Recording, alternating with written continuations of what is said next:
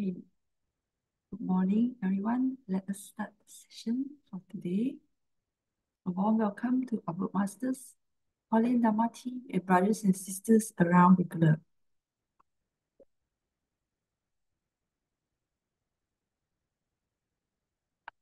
Welcome to the Saturday Hualien Dharma talk.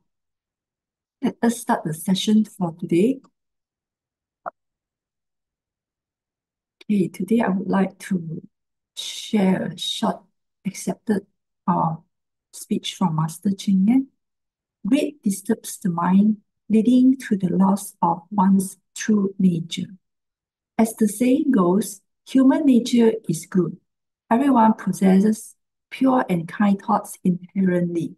With the passing of time and the changes of the eras, people develop greed in the pursuit of life, disturbing their minds and leading to the loss of their pure nature, damaging the earth and polluting the water. Pray sincerely daily for good connections, to be able to meet with many Bodhisattva in the human world. With gratitude to all in front of me who act as Bodhisattva with no selfish desires to contribute to mankind unwaveringly. 感恩 to Master Su Ching. Now let us send our sincere prayers into the 10 directions. May the Sahara land be free from disaster and peace prevail in the world. Let us sing the prayer songs with sincere piousness.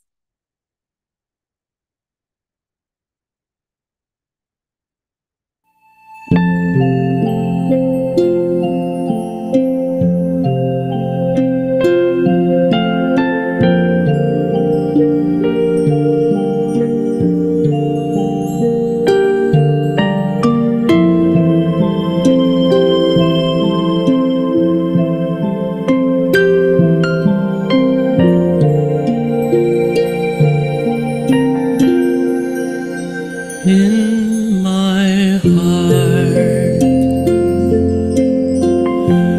I feel deep gratefulness. All my heart is filled with sincere prayer. From all corners of the world, let us join our hearts and pray for a world of harmony and peace. In my heart, I feel deep gratefulness. May all the Buddhas hear my prayer. All united with one heart, let us end our hate with love. May there be no suffering hereafter.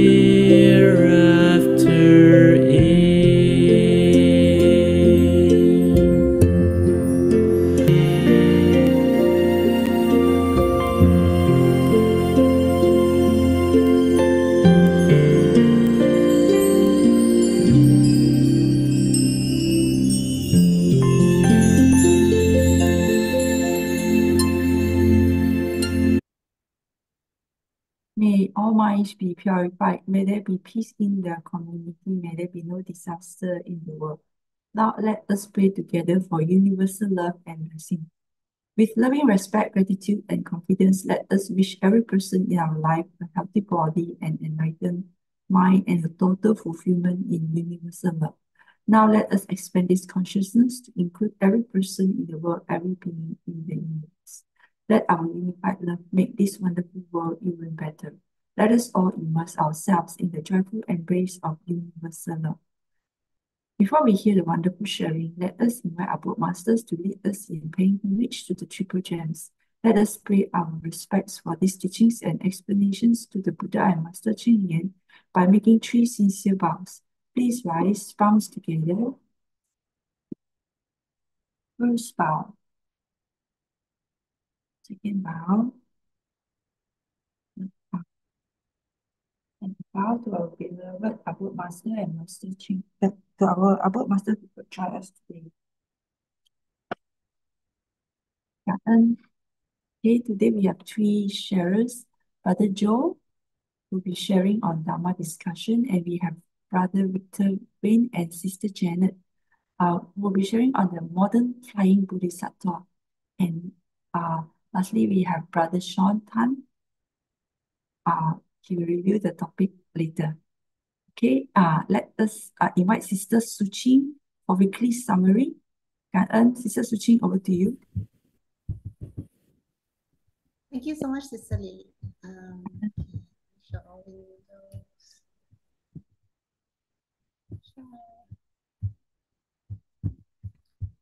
Okay. Last week we had Brother Jieh from Penang. Always good to hear someone from Penang. Okay, and he spoke about living the Tzu lifestyle. In the heart of Brother Jieh, Tzu seeds were sown, a journey from age 7 where his spirit has grown. Diving into the essence of management law, he found its core in the why, how, and what Tzu is for. Tzu's path, he realized, was a blend profound. In Jingsi aphorism, the why and how wisdoms are found. The what lies in the workings of missions and footprints that Tzu lays bare, echoing the Buddha's Dharma where truth and meanings share. Buddhism's depth, through Jingsi aphorism he would dive, simple yet profound, making daily rituals thrive. A lifestyle aligned with values, actions, and Dharma's call, choosing vegetarianism, a compassionate choice for all. Though one action seems small, collectively it's vast, saving lives, aiding the environment, and improving health and mass. From a Tzu family, gratitude fills his heart. Now sharing values, helping others is his way of playing his part. An aphorism cherish, become amidst life's tests, in busyness and trials, maintain a tranquil chest. With room to grow, guided by Jingsi aphorism's light, Brother Jieh journey reflects Tzu's very glowing, bright side. Okay, then we had a sharing which was very inspirational for me. The lessons learned in KKB. Brother Wei Liang spoke. KKB, which lies 60 kilometers from Kuala Lumpur, holds a beacon named Taman Sinar Harapan, a garden of shining hope in Malaysia. Since 1983 has it been open. First viewed as hell on earth for those with minds and bodies twisted and worn, it's a sanctuary for souls often forgotten, their dignity somewhat reborn. Volunteers with tender hands learn the care that love lends, trimming hair, bathing bodies, changing lives with gentle hands. Brother Wei Liang, touched by his first encounter within these walls, recalls the day Tzu's compassion answered this place calls. Since 1995, alongside the teachings of the Buddha so wise, he who attends on the sick, on me his service lies. Catholics too, in November last year, led by Archbishop Julian's plea, join in joy in service bound, a community of mercy. Human life is a precious gift, rare and not to shun. Cherishing our health is a tribute to ourselves and our parents. In helping others, we find the truest way to repay the love and nourishment our parents gave to us each and every day.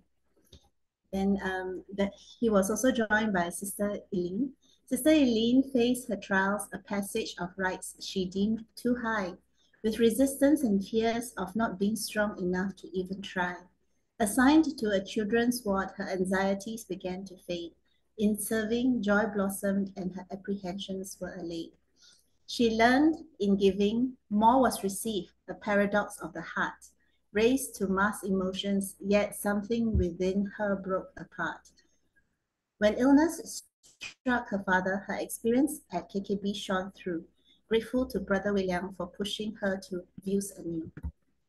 Inviting others became easier. To Jieh's fold they came. Compassion, boundless, knows no race, fueled by wisdom's flame.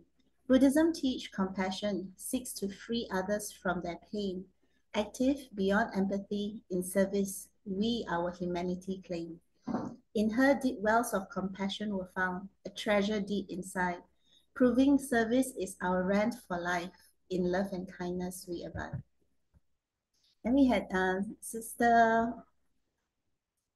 Wai Fong, Sister Monica, and Brother Christopher, who shared a piece on their sending love to Kathmandu.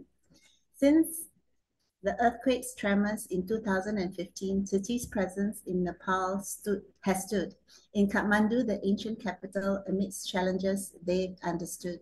The Tima Brigade, with skills so diverse, to charity's call they flew. Facing overpopulation and water scarcity, their commitment never withdrew. January's cold in Kathmandu set the stage for their mission start. Setting up, planning flows with hearts ready to impart.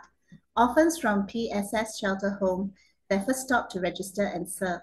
Local hospital staff left their hands, bridging gaps, add the important ingredient, and that is love. Volunteers from lands afar, Malaysia and Singapore, address health concerns with respect and love at the core.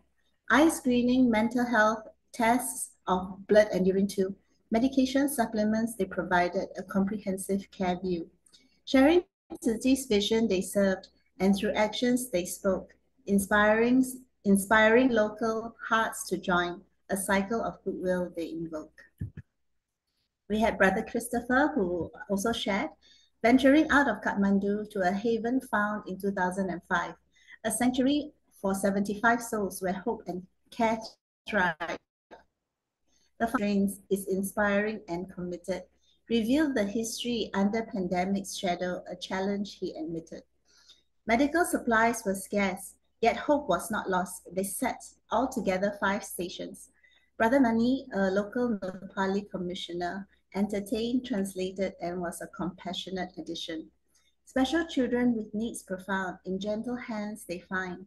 Dr. Nidesh, Tima seat in Nepal, with love and care entwined. Food and clothes to orphans sent, Dr. Verna's heart was content. Meeting faces old and new, inspiring volunteers with good intent. The essence of good, not measured by scale, but heartful deeds so fine. Tinsel aphorisms, wisdom guiding, in giving time and self, life will show many positive signs. Within this home, a community stands, supporting each other with might, a testament to the power of service, turning darkness into light. Okay, Kanan for listening. I shall stop share right now. Hand over to Brother Ching to introduce our next speaker. Thank you so much for listening. Kanan. So much. Good morning, brothers and sisters. Welcome to another day. I've got a full program today. And Brother Joe, we begin with Brother Joe. And welcome back to this platform, Brother Joe. I'm going to share with us his wisdom on the teaching by Master. You know what was the question, brother, before you start? I'm not sure whether you received the question about praying at your boat. So I think it would be great. It came from one of the discussions, so it'd be great to hear some insights from you on that. All yours. Okay. Greetings, everybody. Good morning. And very, very happy welcome to all of you to come and join this discussion. Today, I'm going to share. Okay. All right. Thank you. Thank you, Brother Chin. And thank you, everybody. Today, I'm going to share. Well, I mean, these are the things that we talked about in the past weeks. The recent chapters from chapter 10, 11, 12, 13, and then 14, 15, 16. We're about to we're sort of at the end of chapter 15, and this morning, Master's Dharma talk from, I think it was the 1503 episode. You can even hear Master getting quite emotional towards the end, where Master told us that this is the time where the Buddha must try very hard so that people will not be detracted from the path, even though that they have questions, even though that they have doubts. But it's even more important to lay the foundations for the answer, so that disciples and followers from in the future, will be able to get their answers right away. So it was you could tell that Master's voice gets a little bit emotional, and that she was saddened that this was happening, that people were not sort of understanding the true teachings, and that the teacher, the Buddha himself, needed to reiterate the importance. And so today we're going to be talking through a different idea, and eventually we'll get into what Brother Chin talked about, the question that were raised in discussion. I think there were probably, all these stories and all the Dharma talks, we're sort of educated, or we're sort of told that we should be very diligent, that we should participate in these Dharma discussion, that we should participate to these Dharma lectures and talks. And while each talk could vary in length, it could be 10 minutes, 15 minutes, 20 minutes, 30, 40, 50, 60, all the way maybe to 2 hours. And there have been such long Dharma talks or master speeches that it's very difficult to stay focused. It's very difficult to stay focused for 2 straight hours or 90 minutes straight. And it's understandable. And so sometimes we are doing this because we are told to do this. And we sit through it. And at the end, we ask ourselves, so what did we get out of this? And the question is, so how much did you remember? What was the most impressed on your mind after you hear all this Dharma talk? And if you ask these questions, it's actually sometimes very disheartening that the answer could be, I don't quite remember what I heard, or there are very touching moments, but I'm not quite sure what I got out of it. It's like reading a book where, for the book study or for the book study group, that we have a certain progress we need to make for each week. And while trying to make that progress or trying to meet the pages that were assigned, you did read through them. But the question is, what did you get out of this? And this is a very common issue, in that when we're trying to organize or prepare an after reading report, a particular reading report after we read a specific section, we sort of can't try to find what was the main point of these passages. And that sometimes is very disheartening.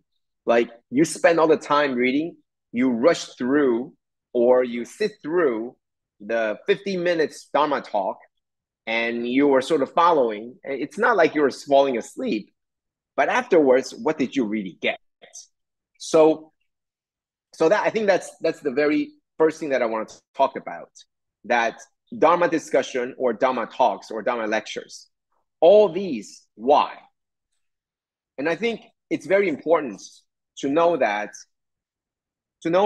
there are all these treasures, all these Dharma talks, Dharma lectures, Dharma discussions.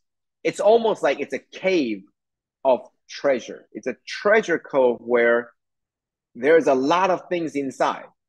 You go in, you don't have a bag, you only have your two hands. So what are you going to pick out of all these things that were presented to you? And the longer that you stay in this cave of treasures, the longer you get to see all the different treasures that's inside. But it doesn't really matter how big the cave is. And it doesn't really matter how much treasure is inside.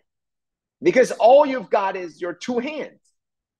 So it could mean that you go in and all the treasure and all the gold and all the pearls and all these things were stacked up, 3, 4, 5 stories high. And it won't matter because all you can carry out are from your two hands, with your two hands.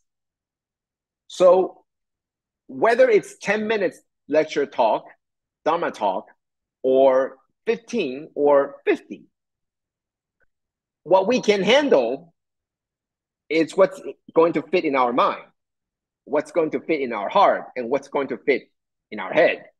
So you could sit there and listen to, 100 minutes of Dharma talk, but what's going to fit in your head, it's going to be finite. It's going to be limited. So how do you do this then? If you know that you're only going to be able to take away things that you can carry with your own hands, and you can't have a cart, you don't have a bag, it's not like you can just wheel your cart in and take everything, or drive a truck and pick up truck and pull all the things in. No, you walk in and you only have two hands. So what are we going to do? And I think the very important thing is that we should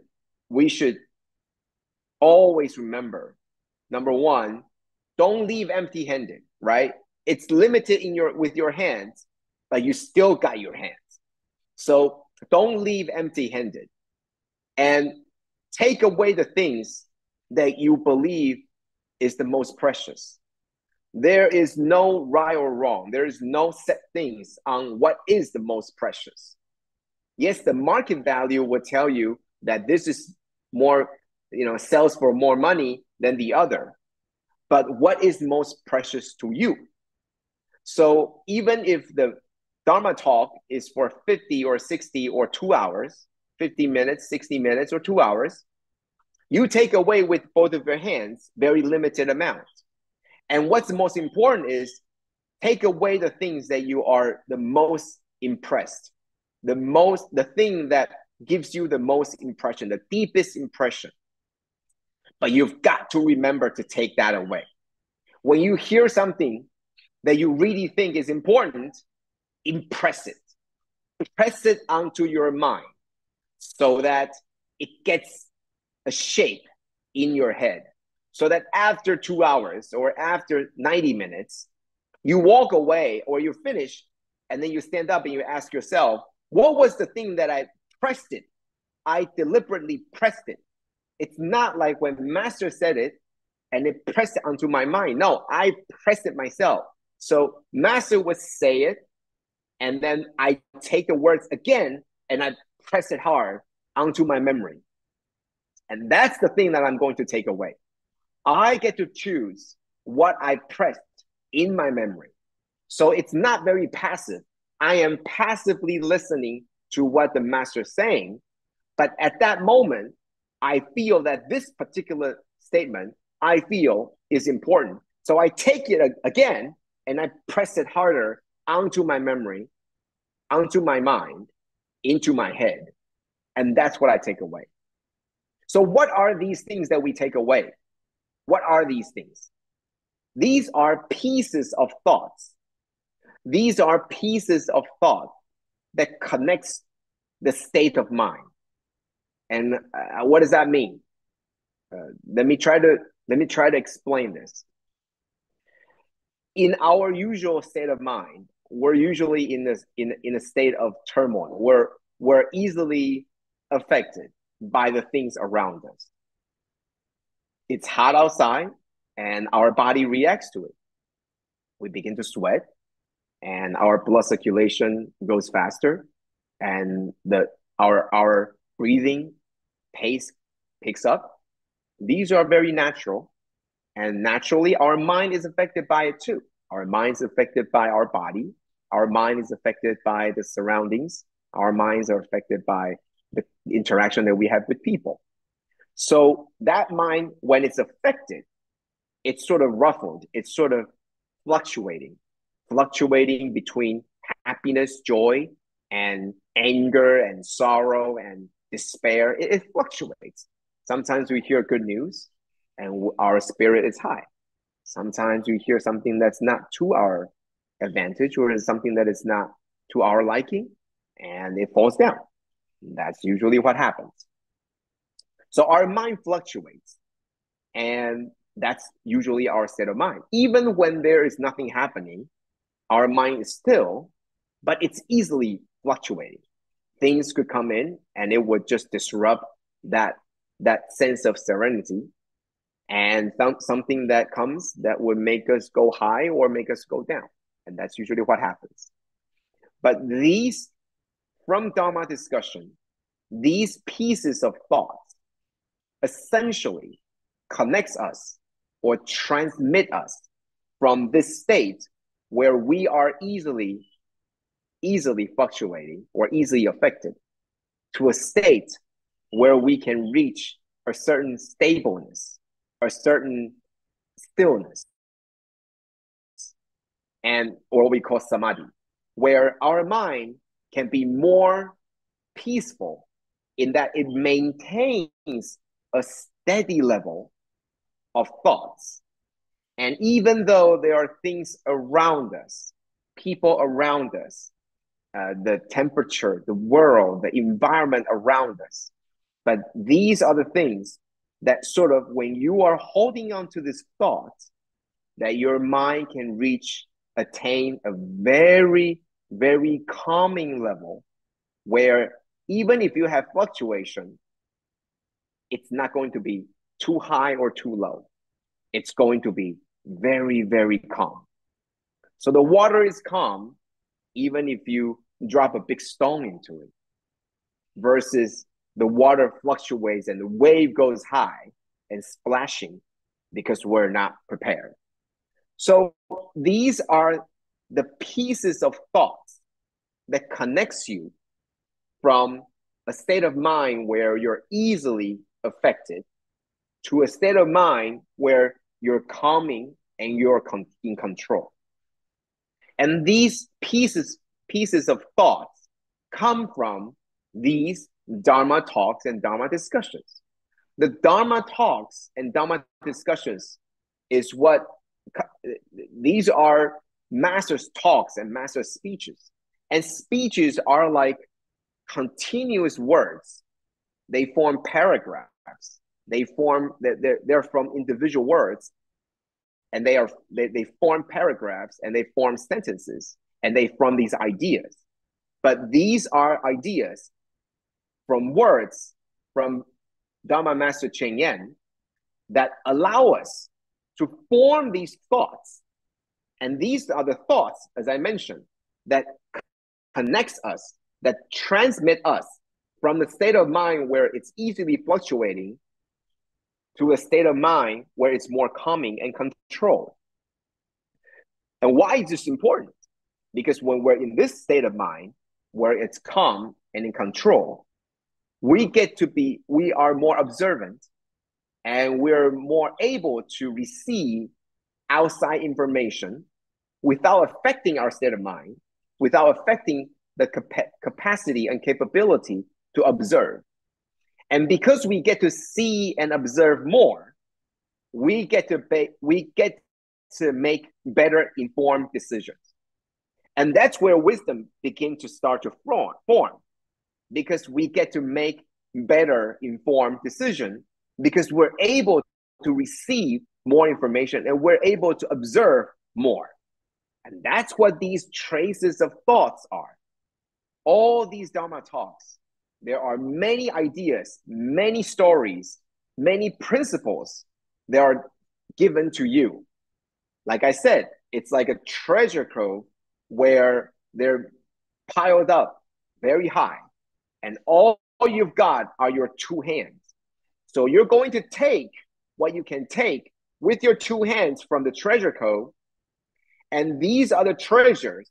They're like pieces of thoughts that allow you to transform yourself from a state of mind that is very ruffled and disrupted, easily disrupted. I'm not talking about that you are disrupted now, but I'm saying that these are the state of minds where easily affected to a state of mind where you're in control, where the environment doesn't affect you as much, where you are in control of your senses and your faculties, so that you're able to better listen, better look, better see, listen, smell, touch, and taste.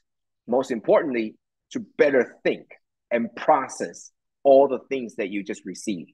The sight that you receive, the sound that you hear, the feelings that you touch, the taste that you have just tasted with your tongue and your mouth, the senses, all these things that give you, all the information can now be better processed into knowledge. And from there, it is more possible that we can raise that knowledge into wisdom and make a good decision. So that's what these Dharma talks are. The Dharma talks are many, many, many streams of these pieces of thoughts. If you can take two of these pieces out and listen to them and impress them onto your mind, then you will be able to use these two pieces so that your mind and your heart and your thoughts can be more calm, can be more controlled. So how do you do that? Like I said, you hear for 50 minutes, for 60 minutes, it sounds all very wonderful. It sounds all very touching. But at the end, because everything was all touching, you ask yourself, what did you learn? Not much was left. So you need to make sure that you take something out of today, out of this talk, out of 20 minutes, 30 minutes, 50 minutes, 70 minutes, and one or two, right? You only got two hands. All these, today we have a full lineup of sharings. What was the thing that impressed you the most? Press it again. Don't just be passively sitting there waiting for the thing to press against your mind. If you think this is important, take it with your hands and press it again onto your mind, onto your memory. So it becomes yours. It's not how strong the message is to press onto your mind. It's that you think this is important, so you take it and you press it onto your mind. Then it becomes yours. It's not the strength of the speaker to press onto you, but it's the strength of the listener to press onto their own mind and tell yourself that this is the most impressed thing that I've heard today, and I press it onto your mind. And what are those things? Those are the things that connects you from the state of mind where it's easily affected and fluctuating to a state of mind where it's more calming. And that's what the Dharma discussion is really about. And that's what the master was trying to tell us every day. So when you take two of these, now you've got two. And the next day, you can listen again, and you've got two again. That's why participating in Dharma discussion requires you to do this in a very diligent manner. Because you can only take two each day, or you can only take one, depending on how big it is. Maybe it's one thing, but you need to hold it with both of your hands. And you take it, and you walk out. You get to come back in again the next day. But you only got your two hands. That's why you have to be diligent. Because the treasure cove is huge. You don't get a truck to drive all of it out. You don't.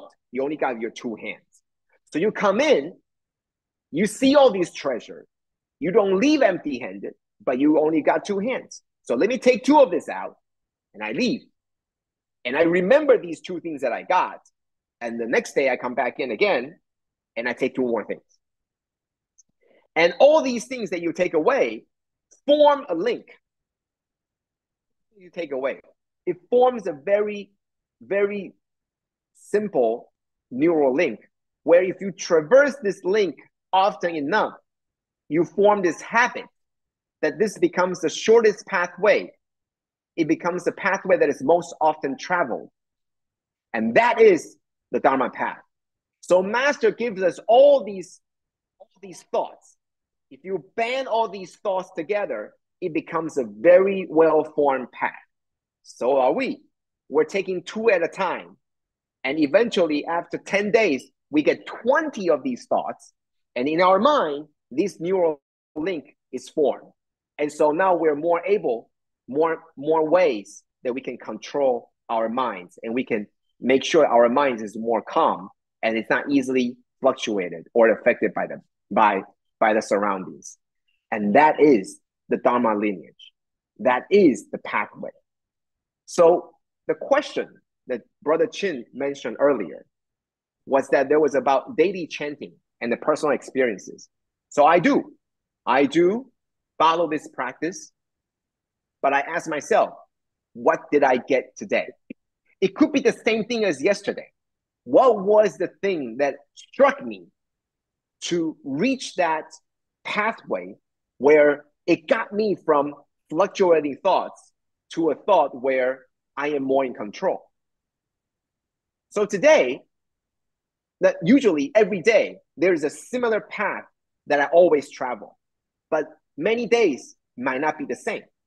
So I do this practice every day, and every day for the chanting, there always this one point that would hit me, and they will get me to feel a special feeling. I will take it and I will press it onto my heart, onto my mind. But on other days, there could be different things. So even though the chanting is the same every day, you come in differently. Maybe today I get a good rest. Maybe the next day I didn't. But whatever it is, I follow the chanting and I don't leave empty-handed. I see the chanting and I think, is this something that's going to press me today? If it is, I'm going to take it, I'm going to press it onto my mind so that it becomes impression onto my memory. And that's what I do. So the effectiveness and the realization, you get to realize a lot of things. You get to realize today it's just like yesterday. I take the same 2 chunk of gold bars as yesterday. So today I take these 2 gold bars. Tomorrow I take these 2 gold bars. And for the whole week, that's what I take. But then the next day, maybe I come in differently. And then I saw the pearls. And I thought to myself, maybe that's what I'll get today. That's what I will take.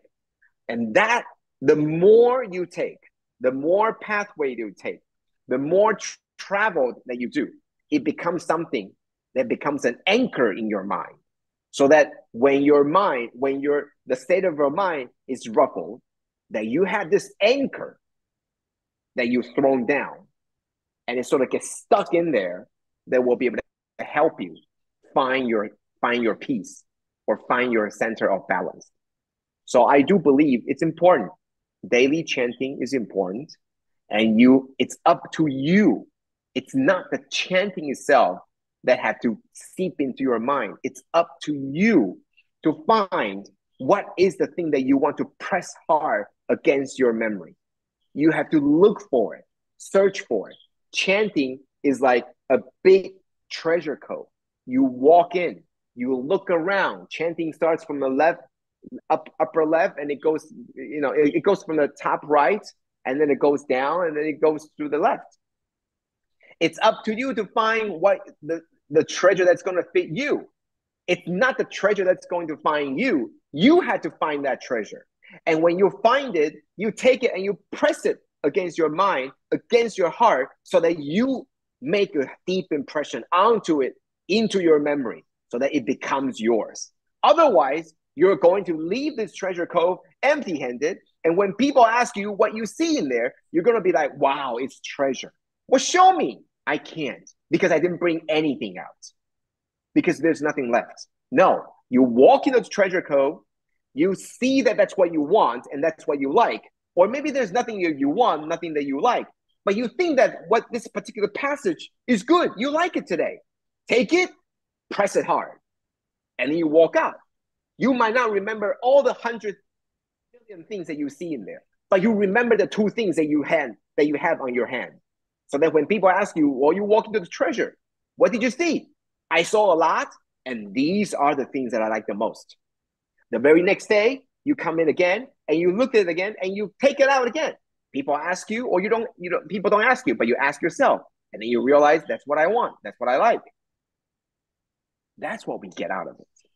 But if you are not active in doing this, waiting for the treasure to press on you, then I'm sorry. You're not going to get as much out of it as if you were active and actively searching for the things that you like, searching for the things that you want, and then press it onto your memory, as in taking it both with your hands. And then walk out of Treasure Cove, and you can tell people, that's what I got today. So it's up to us. It's not going to be the chanting that's going to get to you. It's you who have to get that yourself. Okay, thank you. That's my sharing for today. And I hope that answers for you, or at least make sure that you know that for the following discussions and Dharma talks and all the sharings that you're going to hear, please take away something. Actively search for the things that you like. Don't just be passively listening, and just listen, and then you say, I think this is really good, important. I'm going to take it, press it onto your mind. So when at the end, or when next week, Sister Su Ching writes all these wonderful poems, you remember it's not just the poems. You took these gold bars in your hand and said, look, I've got them too. It's not just your poems, but I got them too. And that's when we walk away with treasure in our hands. Thank you. Canon, Brother Joe, thank you for the very insightful sharing. I think it will be a great reflection for all of us. And we'll take the points you brought up in our next Dharma discussion. Excellent. Well, next we have Brother Sean Tan, also from the above. He's going to share with us positive deviation. Brother Sean doesn't need any introduction. He's a regular sharer on this platform. And Brother Sean, also from Malaysia, as I understand. And platform is all yours, Brother Sean. I know you are rushing for time, so platform is all yours. Thank you, Brother Chin. Good morning, good evening, everyone. For those from different time region, nice to meet you again. Thank you so much for Brother Victor and Sister Janet for changing the time for me. Because this time slot should be Brother Victor's and Sister Janet sharing, but we got another Jing Shou Shi. We have a training course today. That's the reason why I have to change that. So, firstly, thank you so much, Brother Victor, and also Sister Janet. Today, I'm going to share about the power of positive deviance. Let me share my slide.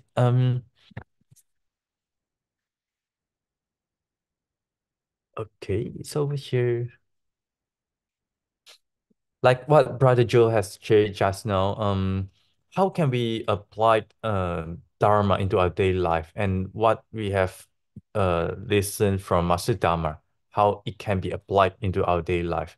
I try to do that also every day in my life in Jingsi Abode, and I try to read also some books of Jingsi of Tzu, because I want to know what is outside the perspective to the world, and what is the tools that we can use in Tzu. So there was a book that I come across named The Power of Positive Deviance. This is a book that really nice. It was introduced by Sister Jieh, which is a Tzu from South Africa. And then this book really struck me. Why I want to share this book, because I believe that this book could help us as a Chichi volunteers working into daily Chichi, charity works, and also our self practice. So what is about deviance? Deviance, if you are studying mathematics related courses before in your secondary schools or like in your university life, you should be able to come across deviance word something like that. It is about a norm that in our daily life everything's keep change. It is pretty normal that sometimes the weather get good and sometimes weather get bad. So the temperatures variance hot and cold. So in our daily life, this is impermanence, 无常. So that come across the events, the changes in our daily life. So this book is about the power of positive deviance. Deviance, it can be a positive deviance, a negative deviance. It change. For example, like in recent years, weathers it deviates a lot. So due to climate change, so sometimes we feel too hot, and sometimes we feel too cold, or like in the norm, summer would be cold, would be hot, but sometimes the weather change, or sometimes it should be winter, but the sun is hot like a salmon. So this is like the the norm is out of norm. But some deviance, it can't be a bad one, because sometimes we seek for something differences that we should change our life. Like us, we as a lay person, we have our norm, daily norm. So without dharma, so we just keep going the same life. So if we have habits, so we just practice it, practice the same habits every day. So this book, The Power of Positive Deviance, is about some innovators that solve the world targets problem. So in this book, it introduced about some stories, the real stories and the still scenario happen in our world, like a poverty issue, like AIDS, HIV issues, and some other issues that can't be easily solved. So in this book, they did provide some ideas on how we can change even the target's problem. So positive deviance, the power of positive deviance, this book is actually leverage on the power of positive deviance. This is about a few individuals or in a group who find unique ways to look at, overcome, and seemingly insoluble difficulties. And they found out the possibilities, and then they change it, and then they make a difference. So this is just like the photo on the left hand side. Positive deviance is just like a flashlight.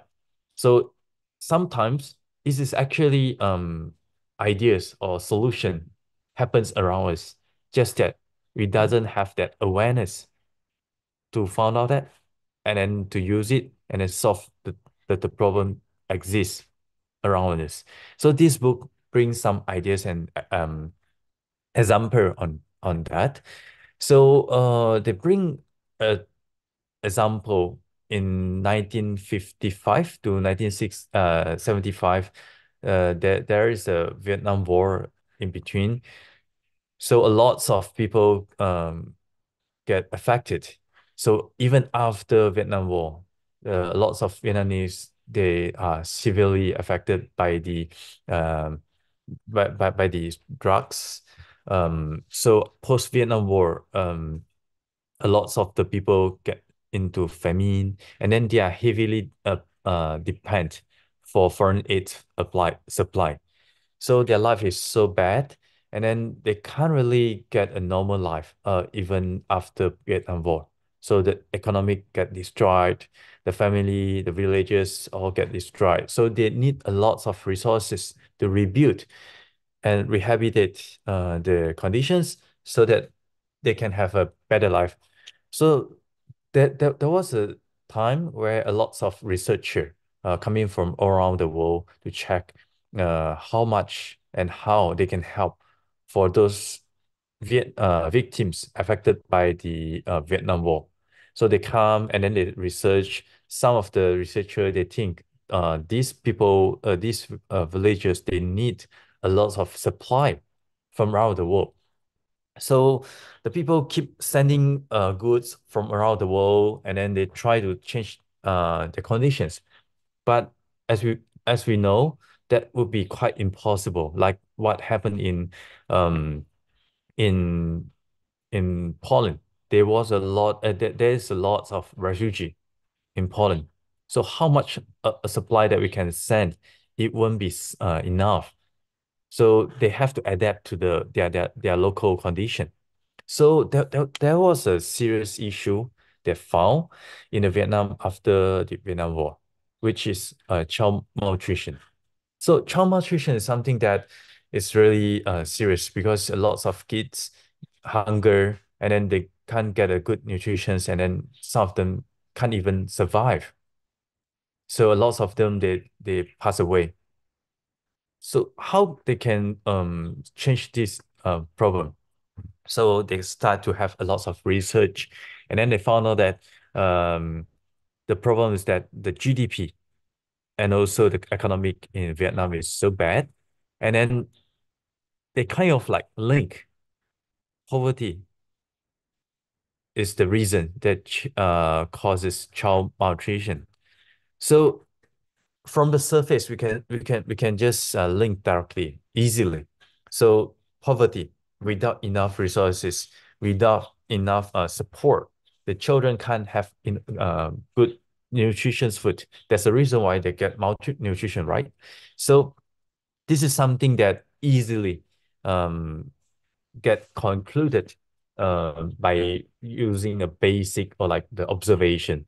But we found out that there was a special scenario. So um, during a researcher, which is the author for the power of standard deviance, he found out that in several villages of the southern part of Hanoi, they found out that there are 60 to 70% of the children under the age of 3 were in a stage of malnutrition.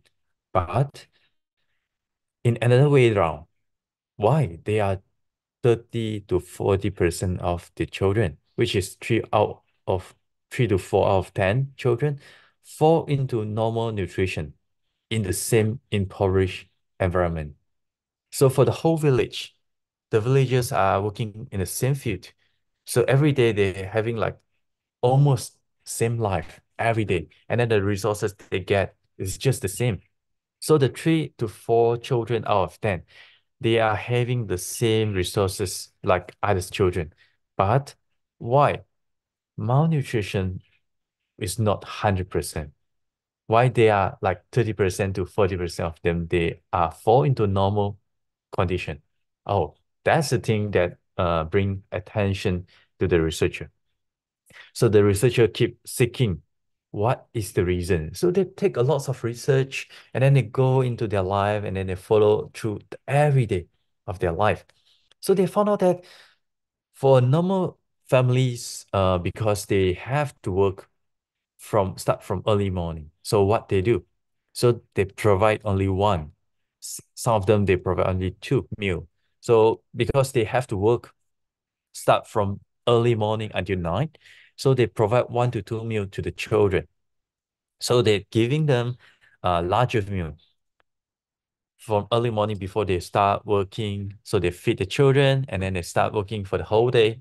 And then at the end of the day, they feed the children again. That would be the normal families. That doesn't makes any difference. I mean, like everyone makes having the same meal. Like the amount of meal that obtained from the foreign aid is still the same. So normally, so they actually receive the foods and also the resources based on quota. So the children, every children's receive the same amount for food.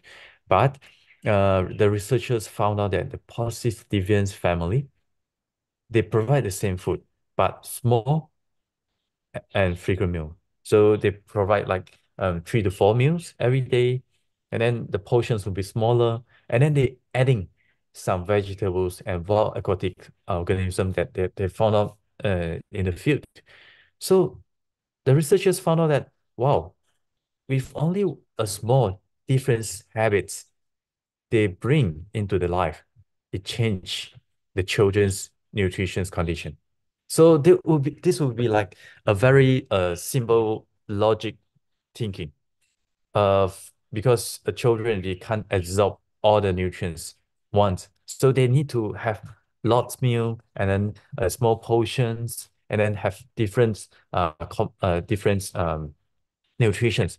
But this is something that is not easy to spread the concept so that every children's they can get a normal nutrition. Because for the vegetables, they are actually getting the vegetables. It's not like the normal vegetables. This is something that you can get it along the way. Just like early in 1960s, masters with 进食 abode masters, Sanren and also 进食 Sifu, they get the vegetables sometimes from the forest. So they get those uh 我们 in Chinese we call it 野菜. So the vegetables that grow from some from out where. So this is not some vegetables that they grow by the farmers. These vegetables they bring with some nutrition also. So but a lots of and also the aquatic organism, we are vegetarian, but for those people they are not vegetarians, they actually adding some aquatic organism that they get from field. But this concept is kind of like a new concept for the normal family. They kind of like um don't feel like this is a proper way. So it will be very hard for the researcher to change the normal family life. So how they can do so? So they start to have the normal the positive deviance family to give them training, and then they have a sharing, and then that's the difference makes. The sharing from a researcher doesn't affect the villagers, the normal the malnutrition families, but for those parents, they're actually having a normal nutrition children, so they share.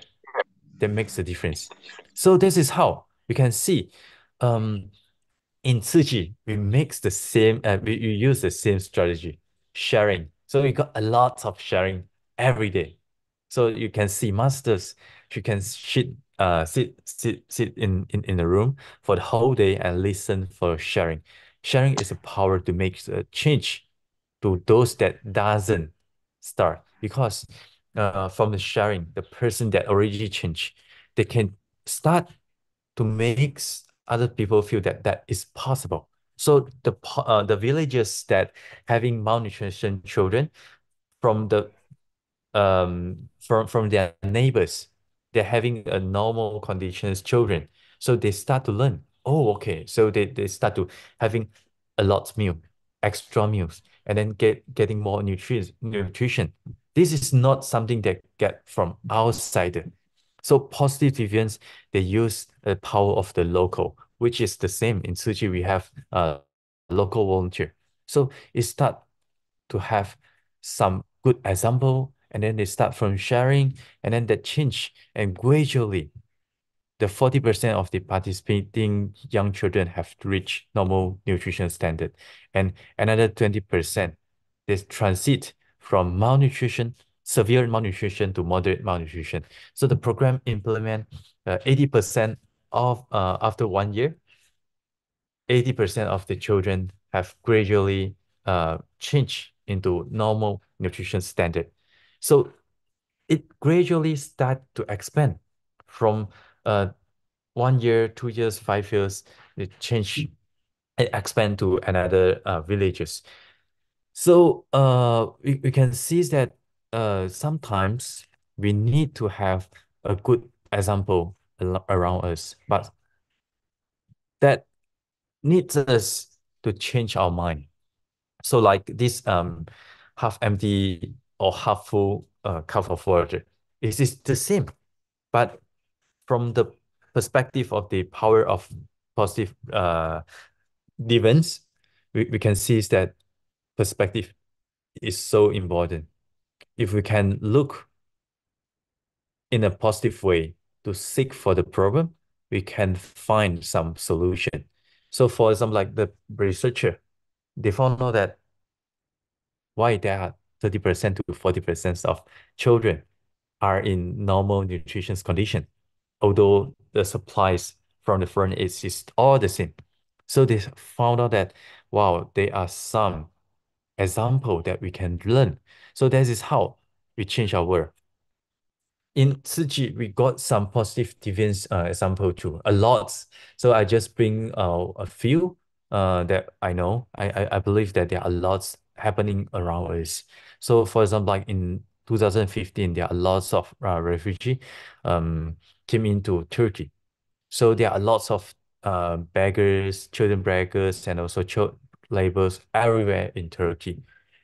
But they found out that in Sudan Ghazi, especially in the in the Turkey, there are gradual decrease in the numbers of children beggar, and that draw attentions to the government.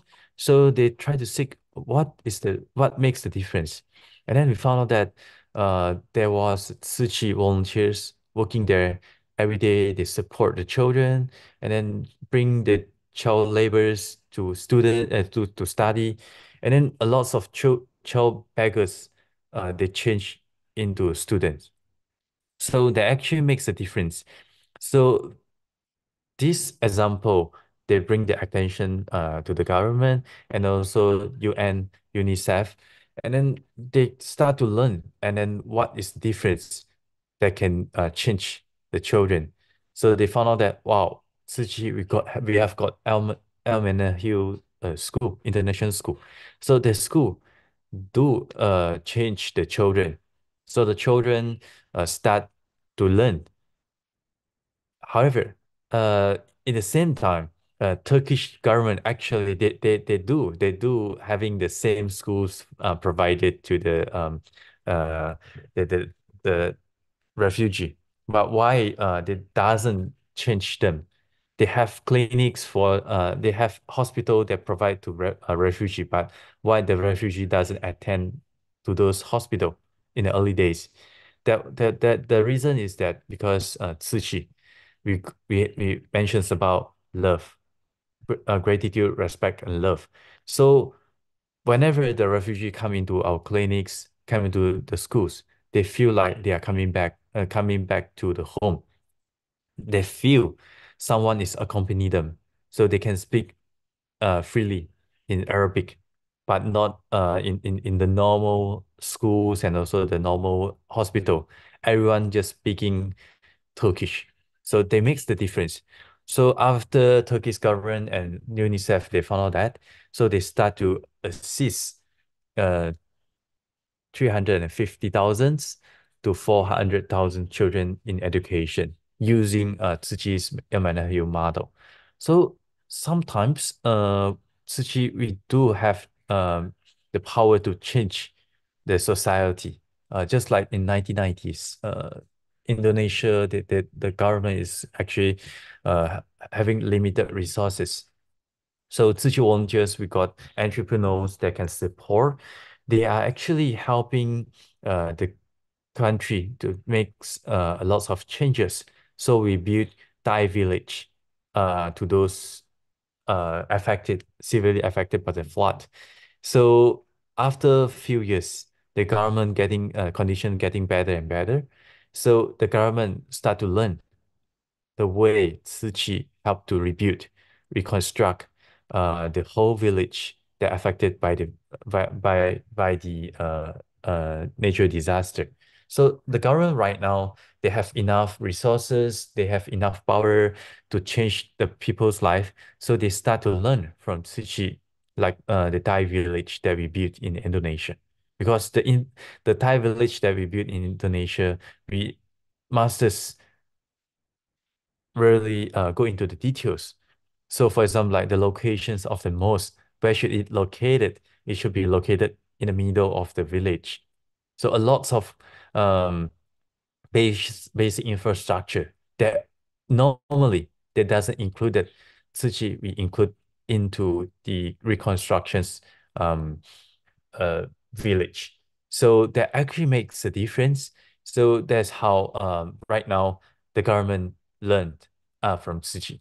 So there are actually steps for us to achieve positive deviance. So the first thing is that we have to define the problem. So according to author, so we need to understand what is the problem that we want to change.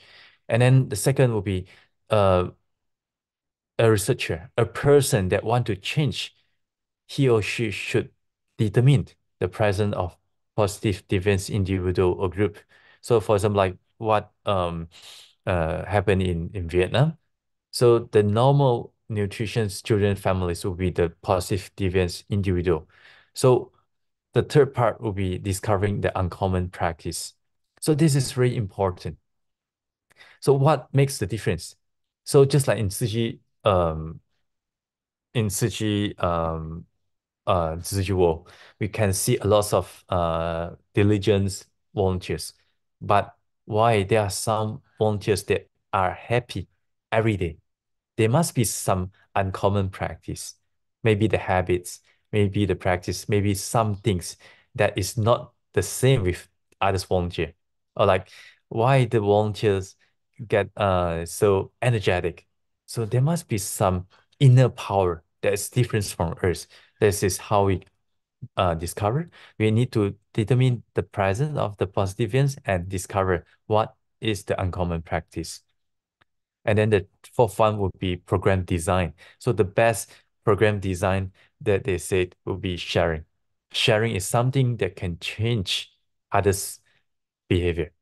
So that's the reason why we need to have every week a Dharma sharing. We need to have every day listen to master's teaching. We have to listen from our brothers and sisters sharing. So that makes the difference because he or she is the same. I mean, having the same lifestyle with us, but he or she having a difference and extraordinary achievement. So there must be something different. So we need them for sharing. So after sharing, we can see if the person listen and then follow the program design. For example, like we have like 2 or 3 days retreats. So that's the program design that makes a change. For example, like we have 四合一, we have a good model. So we share it and then we design it inside our retreat. So to others people, they can learn. And then after we have retreat, we monitor it, evaluate, does the training, does the retreat, does the program makes the change to others people. If that's successful, we will be scaling up. Just for example, like we have some program that successfully carry out in Taiwan. So there'll be a duplicate into others country, scale it up. So this is the step of achieving positive dividends. So for me myself, when I'm reading this book, I feel very enjoy studying this book because in Su Ching we use the same way. But by reading this book, I found out that it has a proper way. I mean, like a standard way, a standard procedure for us to follow. Like that the steps that we should follow. So in Tzu Chi, why we didn't have so much, I mean, like a professional researcher, but we can having the same way because masters already mentioned to us, this is about how much heart that you have. So that there was a spatial there is a part discussions about why positive deviance is so good, but why it can be expanded throughout the world. So for example, like solving malnutritions, they have some good example already. Why can't this example expand from Vietnam to Cambodia to some other country? Why can't it do so? Why can't the example expand it to North Korea? Why? So this is really a great questions. So they found out that in the research, so they try to replicate from what they learned in Vietnam into other country, but it failed. Why it failed? Because self-attachment. So that is something that's very interesting. It happens in Tzu Chi also sometimes. So the good example why it can't be expand and then replicate in other country. This is because some other countries, when they are listening to the example, they will tend to say what? They will tend to say, though, that it's impossible.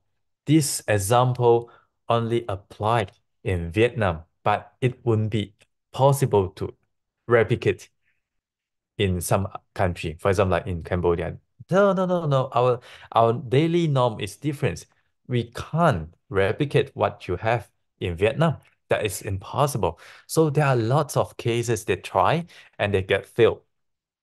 That's the reason why we have SDG 17 SDG. For 2030, we need to have zero poverty, zero hunger. Until now, we can't solve the problem. That is all because of self-attachment. So self-attachment is something that happen everywhere. That's the reason why we need to have practice. So from the books, it it it brings me it let me think a lot more than just the books, the example that I saw in the books. So from positive deviance, this is something that applied in the social society. But this positive deviance, how we can use it in our daily life. So this book, how we can link it with Master's Dharma, how we can link the example in the book into our daily life, and we can change it in our daily life. So that actually bring let me think a lot about that. And then in my for myself, I change. I can see my habits is not a good. I having a not a good habits before I joined Su Chi, but how can I change? So for in Turkey, I found out that the best way that changed myself is actually um bamboo bank. Bamboo bank is actually something that in every day there's a click, there's a point, like what Brother Joe mentioned just now. There must be a click, a point that can struck yourself. So I think bamboo bank is something that makes me to start positive deviance. So every day before I start my life, like what Master said, donating any coins that I have into the bamboo bank and then make a good vow. So that good vow leads me to change, start to having a good small change, a spark in my life, telling myself I need to change. I want to get a better life. I want to have a get better habits. And then the normal deviance every day the same. I mean, like the bad habits and everything the same. But with bamboo bank, it start to have a strike in my mind. I want to have a better life. I want to be a better man. I want to help people. So every day there's a small wave, there's a small wave, and then the wave getting better and better, and then it become a new norm. I start to change my life. I start to talk with others people in good manner. I start to behave better. So that actually something that we can change in our life. That's positive deviance. So we can see the difference at first. There's only a small spark. So this is only some thoughts in your mind, but that doesn't translate it into action.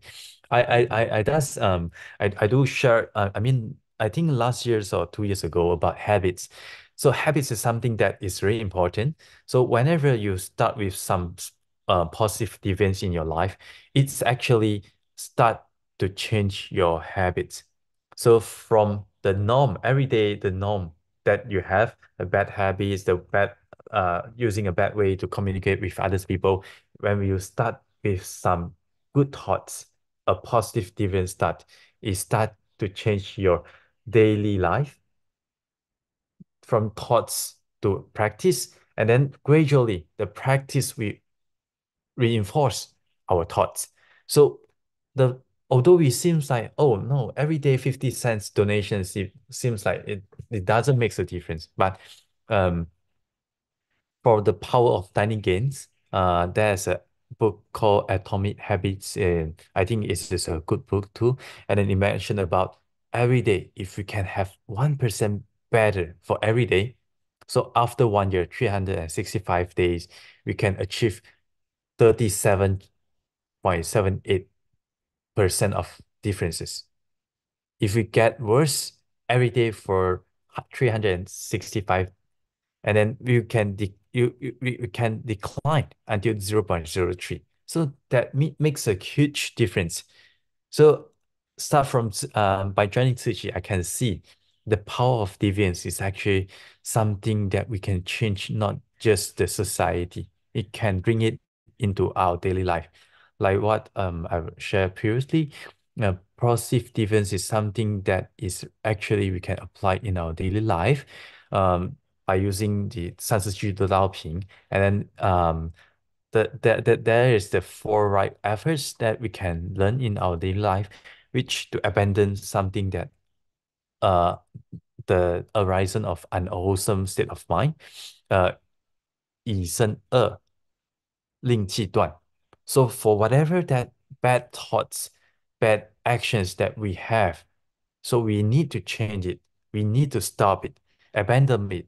And then for whatever unwholesome state of mind that unarisen, prevent it. So that is very important.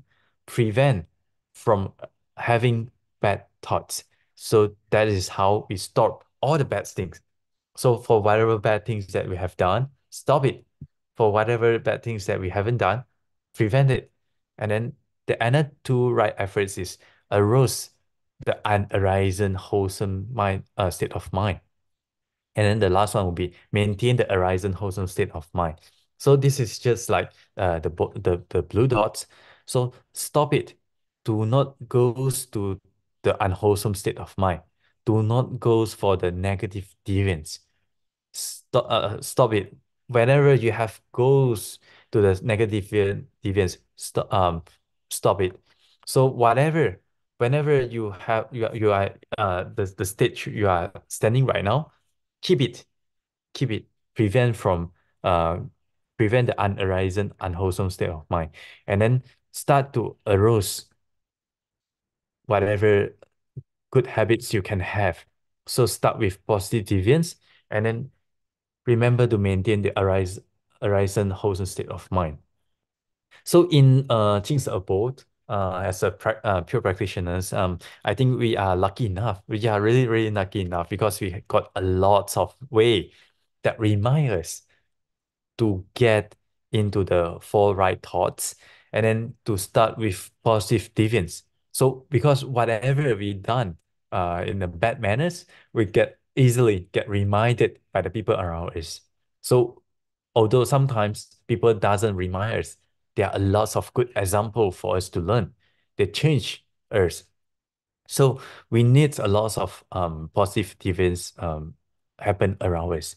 So if possible, as a teaching volunteers, we need to seek ourselves. We need to seek for the positive deviance example in our life, and then to learn from them. Not just that, we ourselves, we should be the one to be the seed of love, a seed of change to make the society become better. So we need to remember, masters always mentions about the three vow, 净化人心, 社会祥和, 天下无灾. Everything is start from our mind. 人心净化, purify one's mind. So if we can change our thought, if we can change our mind, so we can be the person, the positive deviance. So whenever we change our mind, we change our behavior, 人心净化, the second will be 社会祥和, the society will be peaceful. So if we can be the positive deviance, we will be the seed, we will be the one that change people around us, and then we can get a peaceful society. And then if we can have a collectively peaceful society, then we can have 天下无灾无难. There will be no disaster in the world. So that everything's it goes back to our our one self.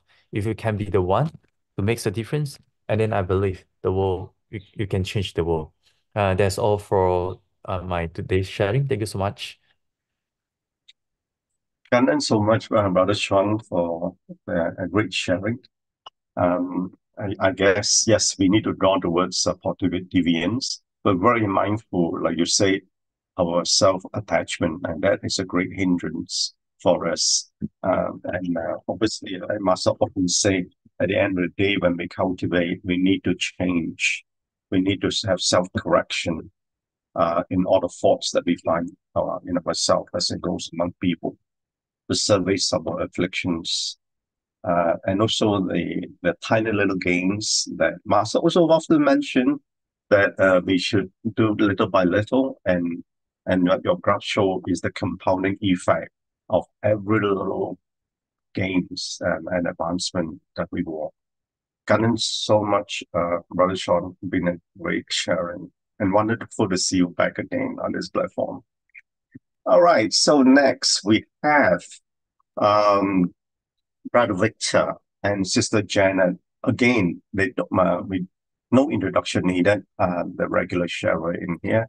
Now we're going to be into a very interesting subject this morning from both Brother Victor and Sister Janet. Modern flying Bodhisattva. Now, I know that I'm aware that you're from Taiwan, you're in Beijing, you're in the US, and really, you covered the globe.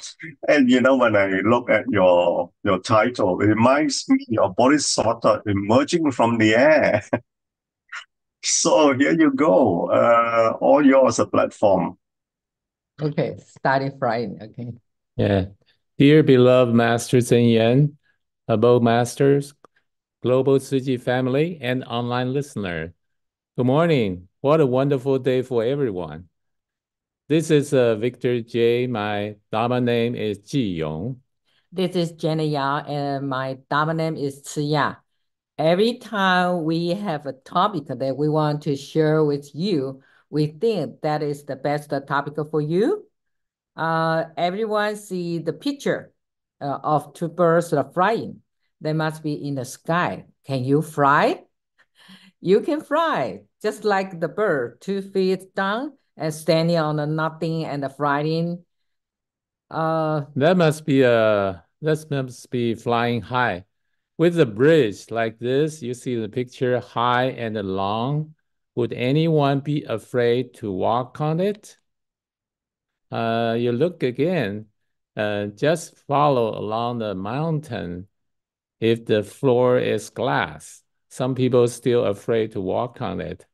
Is this some kind of high anxiety? If you were put at the top of the high building, look down, would it be frightening when looked down? In this picture in the high mountain, both feet are hanging down. When looking down, will we get nervous and frightening? So how do you feel when you are looking up from the ground? When we see a flock of seagulls flying in the sky. So beautiful, isn't it? Please look again in the sky. What are they? They are also flying in the sky and can also turn around. Will you fear them when looking at them? Or do you want envy those who can fly? Would you want to give it a try to fly up in the sky? Okay. The kind of flying, can we look back? This is look down from up the sky. When you see those who can look down from the up and the sky, if it were you, that it make you feel envious and nervous. Do you want to give it a try?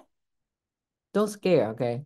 To tell you the truth, at the beginning, I felt a little nervous and fear. But I found for any new experience, I need to build up my inside thinking first. Trust each other, can build trust inside. Trust each other and can find ways to learn. Build up confidence, then you will have the courage to go for it. Let me share my experience with you all. To tell the truth, one day before, my daughter encouraged us to try the feeling of flying in the sky. I did not have the courage to promise it. My daughter also said many people come to this city to experience the flying sports. you will see many people are flying in the sky. And many people bring their own equipment with them to the train station, as you can see in the picture. So the first thing that comes to my mind is that people here are familiar with this kind of sports. Okay, so after a good night's sleep, we register sport with the college. We started experiencing it. We took a small bus with the coaches and other participants. Music is on in the car. You see the beautiful view in the mountain along the way. About a 30 minutes drive, one coach joked with us that if you feel fearful, just close your eyes when you are up in the sky. The other coach say if you feel fear, don't look down. Just look straight to the far away place. Every coach is very experienced. Let us easy our mind. I watched very careful about the coach and the listening there, sharing and instruction. The coach always use the happy tone to talk to us in the bus. I found the coach is adjusting our nervous emotion. So after the 30 minutes preparation lesson on the bus reached a flat land on the mountain. You won't feel the height of the mountain. So everybody feel at ease. And each one follow their own coach to go to their spot to prepare the equipment that we are going to use. Listen to the instruction carefully. I also watch other groups' action. The coach said that if you know how to run like jogging, then you can fly. We're not going to jump off the cliff. So we spread the equipment on the ground and follow instruction. There are many threads we need to spread it out. Those spread will control the direction of the flying, cannot mingle together. Then we wear our equipment. Watch this on my back. It is emergency parachute, not chair. We wear the helmet and parachute after we wear it. Put my cell phone away so we couldn't take any picture. Then we are ready to go. So we are the beginner. The coach helped me to secure the flying equipment together. So right before we start, coach said, smile. Then we take the first picture and he will record the whole flight so that I feel much more comfortable. After we have checked everything, the coach said, let's wait for the wind comes. He said, run, then we run together like jogging. The wind comes and we jog and suddenly we are in the air. I felt very excited. I also felt a little fear. So will you be afraid if you look down from above the cloud?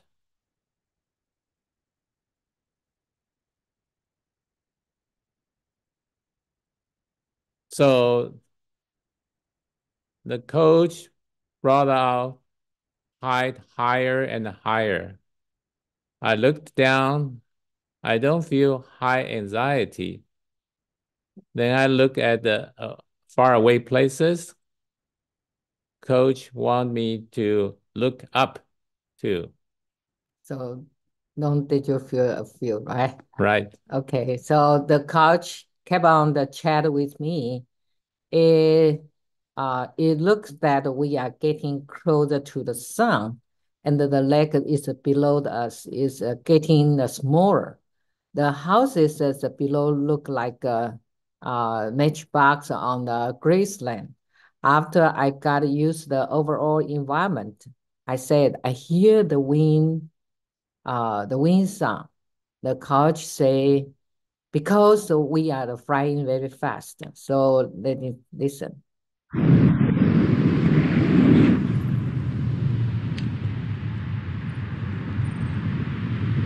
You hear the sound. Are you okay? Yes.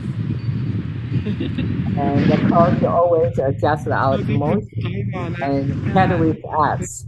And while after for a while, he will ask you, "Are you okay?" And you say yes. And you were turning a very fast technique, adjust your emotion. Don't let you feel it.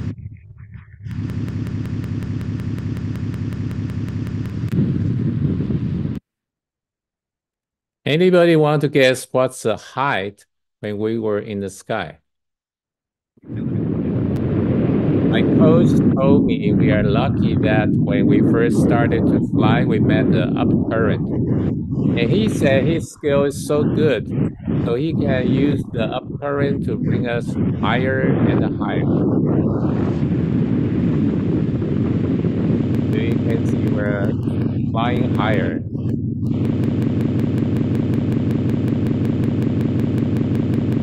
The highest reach, yeah, you can see we're turning around in the sky. Not yet.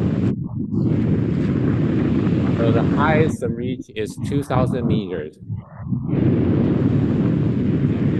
Try some bigger. Yeah, yes.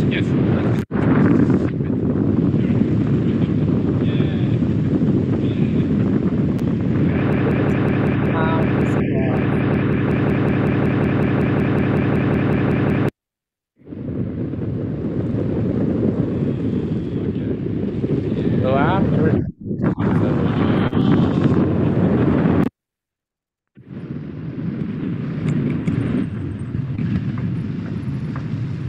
the coach asked me if I want to try something new. I said yes.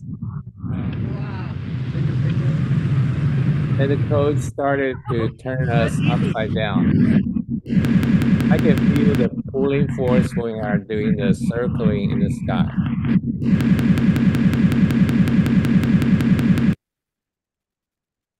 After we have a very steady, after we have this very steady, the fighting, the coach would like to create something different. So that we will be the more impressive about the sport. So you can see the coach adjusts the direction. It's the different. So it's very fast, and I told him, I feel very dizzy. So he said, okay, it's time we're ready to landing.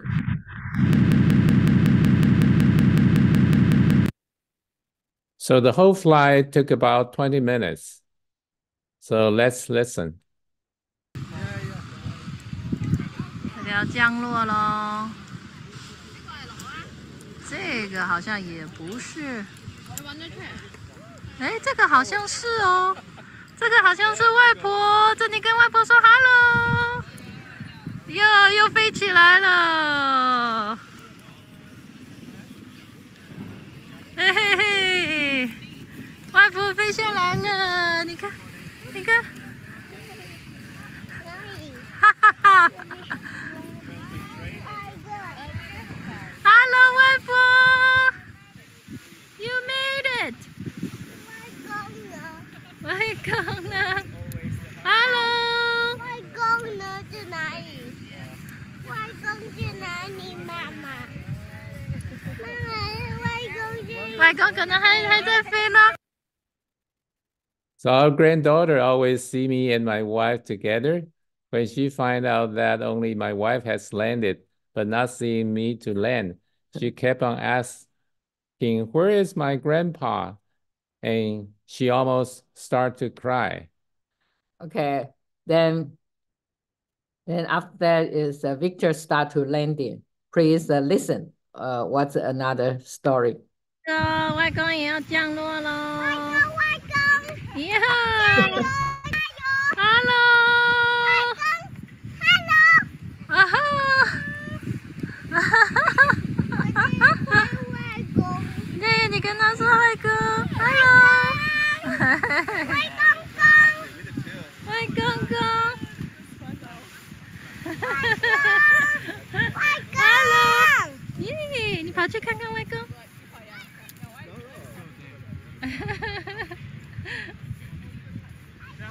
You learn the Chinese there.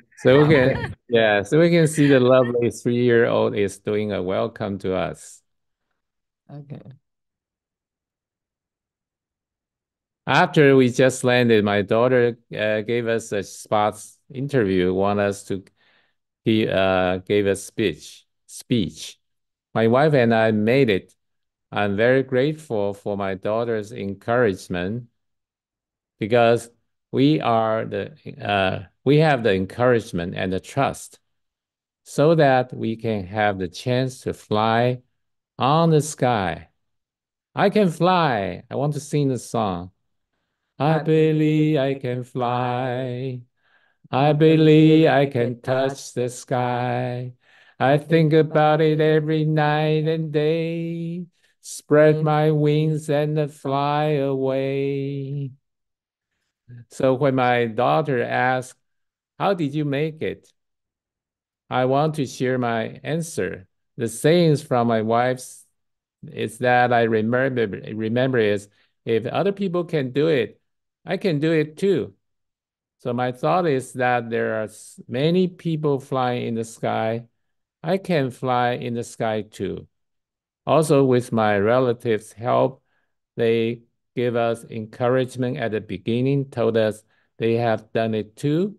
They picked one of the best company for us to participate. I think we must trust first before we can do it. Trust can generate a desire to learn. The other is to have confidence in the coaches. During the flight, the coach always notice our reaction to give us the best support so that we can feel stable and safe and fun. They know how to manage students' emotion. Let the student has the confidence up in the 2,000-meter high along with the coach. Student with the confidence, then we can learn. So age is no problem. With a healthy mind, we have a healthy body.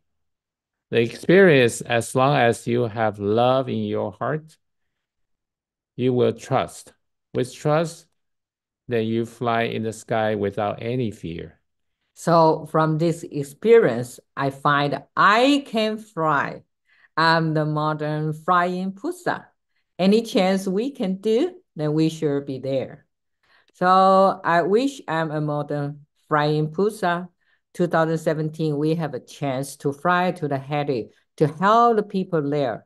We heard that they have the malaria also have the robbery, even though the weather is very hot there, we can overcome the fear, but we go there to help.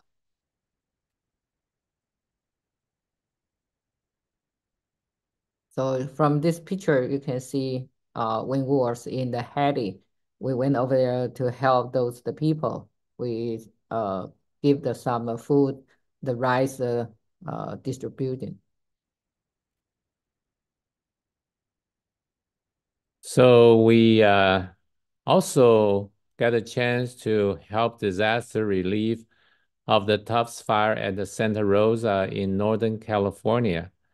There are more than 2,800 houses are burned down to ashes. You can see only the stone material or car metal left in the ashes.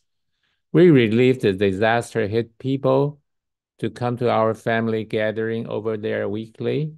We also held a Jieh aphorism class for the families to come. We wish the whole family to come to the class so that we can help the whole family with warm feeling in their heart to change the atmosphere of the family, that people still care for them even after the fire. See, we also held Christmas party for the people affected by the fire. We want to understand their problems after the fire. Okay. Then we also have a chance. We went to the Houston, Texas, in the United States to expose the people there who suffering the Harvey currency disaster. And very interesting story. we met at the Houston airport. When we got off the plane gate at the airport, we knew from the arrangement that we should gather at the 13th gate to meet the Ji. We found that the gate is at a far away side of the airport. So when we were wondering which direction, suddenly a lady who is driving the electric car want us to jump in her car, then take us to the gate we want. And she said, it is a free ride for us, with a big smile and will to take a selfie with us. We were amazing. When we checked with the brother and the sister, they told us that we have held the airport with the hot food transported to the airport by boat when they were surrounded by the flood and the whole airport people have nothing to eat. That is why when the electric car lady saw us and wear the Ji uniform, she would give us a free ride. So when we attend Houston's disaster relief activity, the Hurricane Harvey is the result of the extreme weather condition. The heavy rain has changed the downtown Houston into a lake. Everything is submerged in the water, and the water stayed there for a long time. We took 2 buses on September 23rd, 2017, early morning from Houston to the place where Hurricane Harvey hit first in Rockport, Texas. We go there to do the disaster relief work by comforting them and distributing cash cards.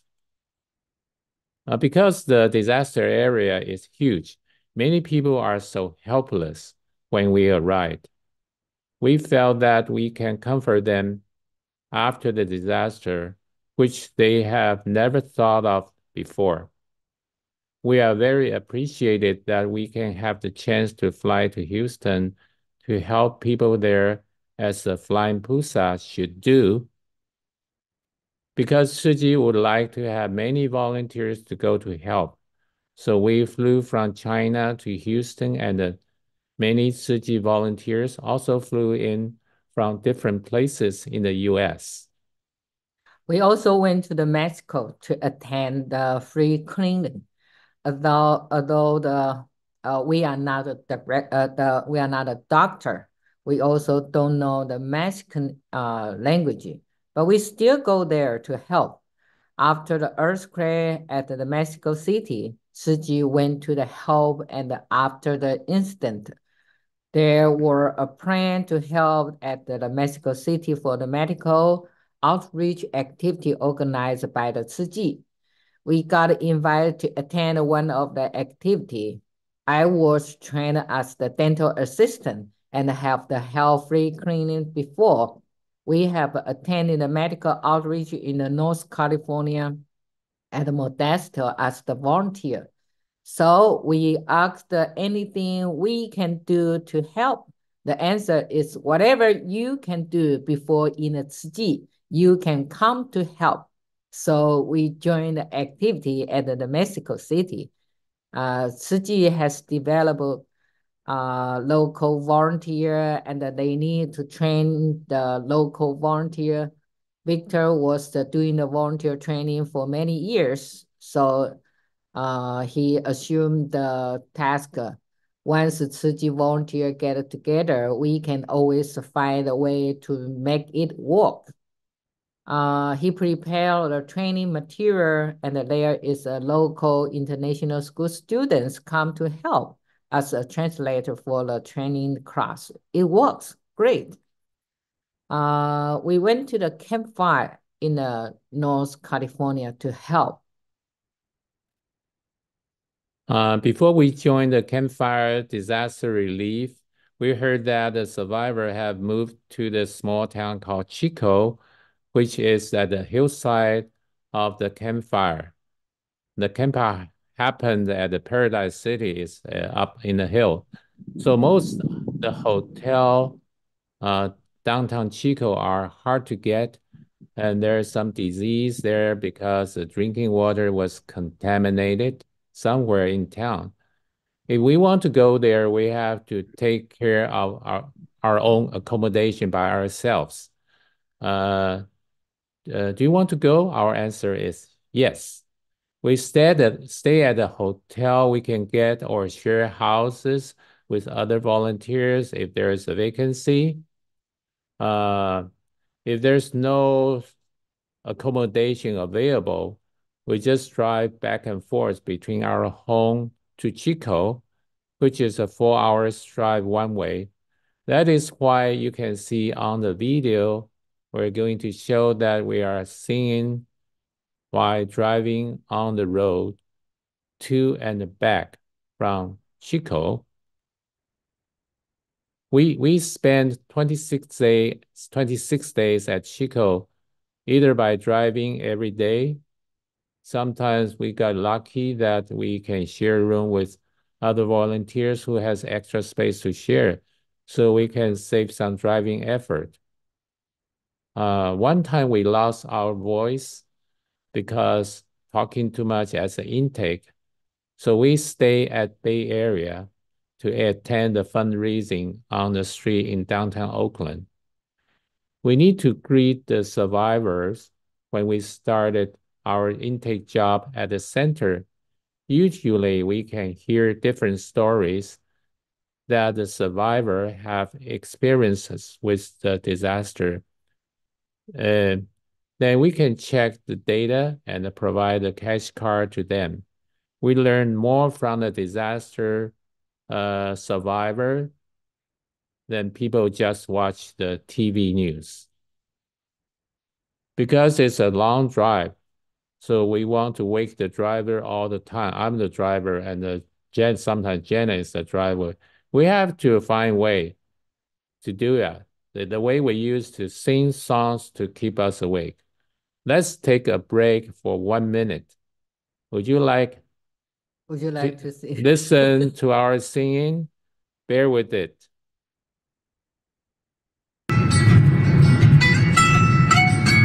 Almost heaven, West Virginia, Blue Ridge Mountain, Shenandoah River.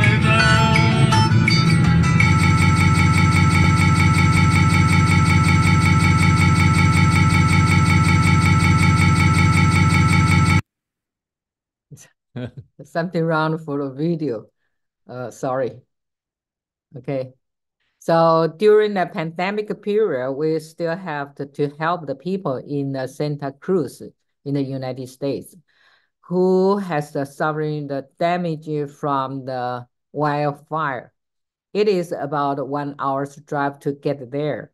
Some of the volunteers are conservative and wants to make sure it is safe to do the volunteer work. And we need more volunteers to do the work to help the people during the intake job. We heard the survivors provide their story that is kind of the fire is in the biggest in the 40 years. One person ran for his life, bringing his dog and the parrot. His story was on the front page on San Francisco newspaper. We still did the distributing of the cash card to the survivors of the Santa Cruz wildfire at the Santa Cruz Civic Center. This time, the fire is getting very close to our home in the Silicon Valley. As you can see from the map, we have prepared to help the people there. If anything happened, we have joined a different meeting in the Jieh about our disaster relief action plan since our home is in the area. It is the first time I feel that I will help those survivors elsewhere. ourselves may come written at any moment. I understand more about the impermanence. Impermanence. Yeah. Yes. So besides that, we also have a chance to work as a volunteer in China. So let's share some experience there. So we have the chance to visit local elderly center on a regular schedule. So we design different activities when we visit the elderly center in the community. We spend some pleasant time with them for each visit. So we have some elderly people whose age is over 100 years old. Yeah. Like the lady you can see in the picture. The right lower the picture. Yeah, the right lower of the picture. And we make friends with them. Later, we are like family and we respect each other and we treat them as our parents. And we were also doing volunteer training. It is chance we got, and we are willing to do it for a long period of time, over 10 years. So we have to provide monthly regular training for those volunteers who want to get certified as Shih certified volunteers. It's a very diligent effort for everybody. So we do the training with the very diligent mind. We help more people as much as we can. So we assume different tasks in the training, like Janet assumed the task as MC. I kind of take care of the computer network display control to make sure during the training, everything, the sound and the PPT are running smoothly. People can hear it. The microphone are working. And of course, we have to do the course design. And sometimes we invite some instructor. If we don't have enough instructor, we will be the instructor. So we learn as we are doing the jobs. So we're very happy doing it because we like to help people. We also get a chance to do the winter distribution at the countryside to help the people who need it. Even though the temperature is below the negative 10 degree or sometimes the negative 20 degrees Celsius, and even lower when it's snow, we still go over there to help the people. We had a happy time with the farmers at the countryside when we were doing the winter food distributing.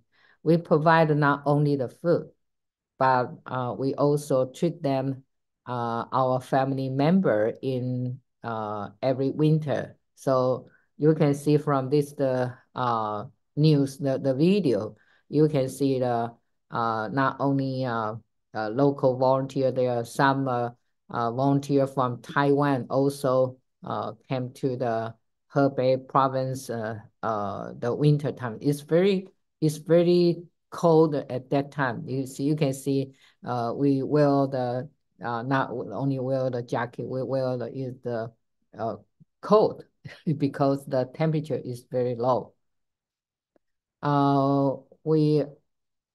We also have a chance to attend the mud cleaning for the community right after the storm in the 2023 in Beijing suburb.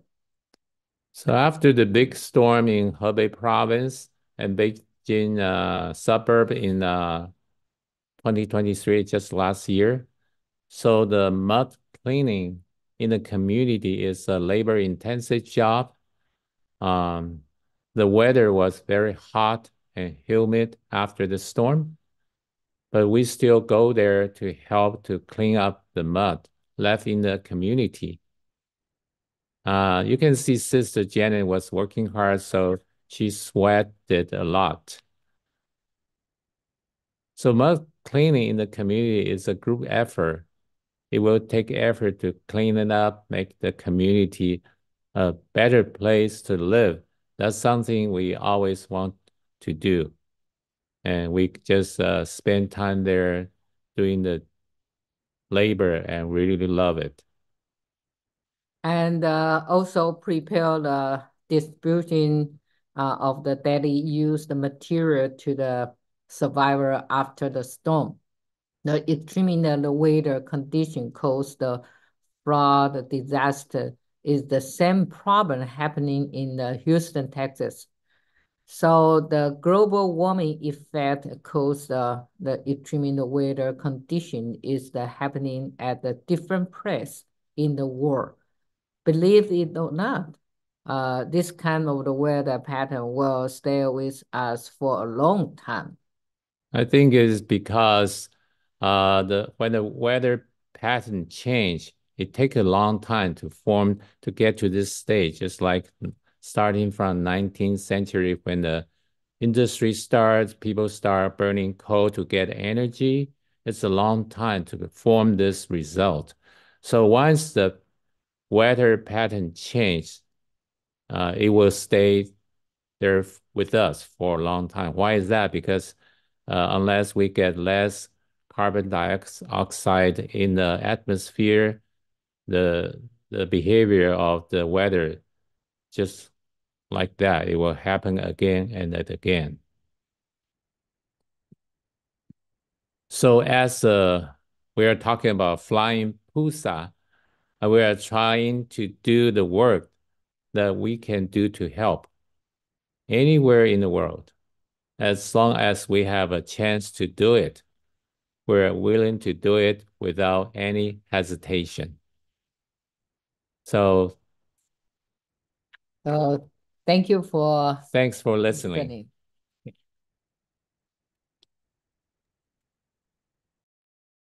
Alan, so much, Brother Victor and Sister Janet. I must say, the beginning of your talk was rather intriguing.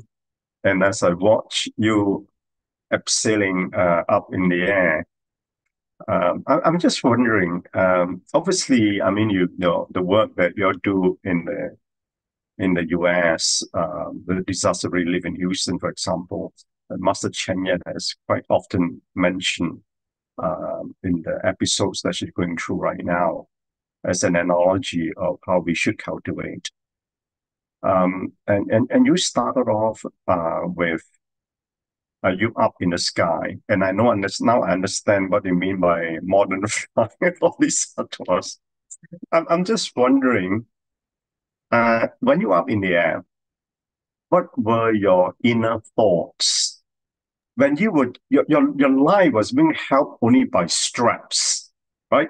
2,000 meters high up, your life was only held by straps. What were your inner thoughts at that time, or were you too engrossed with the scenery in front of you? Yeah, I think that's a good question. I asked myself before I attend we call the paraflight. So usually I'm very conservative people like most other people. I would never try anything for fun with high risk.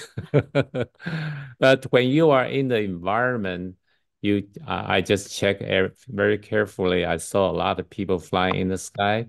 They may be the tourists I met on the train, and they just go there and register, then they go up flying and have fun, landed.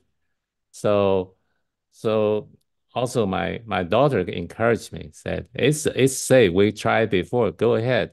So it's a very important environment you're in. If you got some negative people said don't try it, it's very dangerous, then probably I give it a second thought. But in the environment, everything is nice, and the weather is so good. I see people very happy doing that.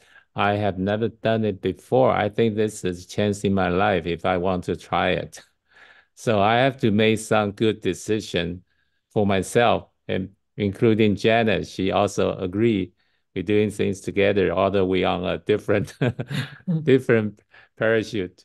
But I think people want to experience something. Once I get into the air, Take so many yeah, that data, that so yeah, many information, and we need a courage from the love, okay, and we also need the trust, right? yeah. So we have to trust the word I heard and see the environment. I trust people, they are doing that.